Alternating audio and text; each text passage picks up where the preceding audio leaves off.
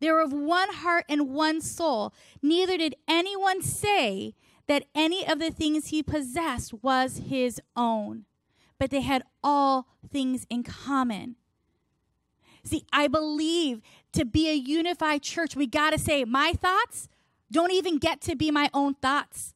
My opinions don't even get to be my own opinions. In order for me to see the things that God wants to move forward, I can only think and live in a way that's in concert with the way he lives and he thinks, the way he desires for me to live and think. Because what happens is they were able to come in one accord, and the enemy didn't have a place to see what God wanted to do come to pass. They were in one heart and one soul, thinking and not saying. The words that they were speaking weren't words that were like negative or death words or didn't bring room for increase to come, and no one lacked.